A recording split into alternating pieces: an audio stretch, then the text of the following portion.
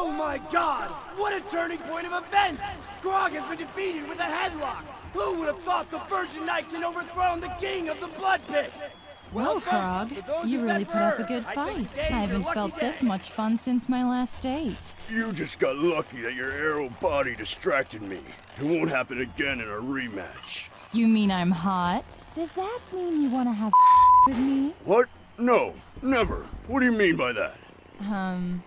It means I won't accept the rematch, unless I can choose the time and place that we're gonna do it. Okay, so when and where? I'll tell you later.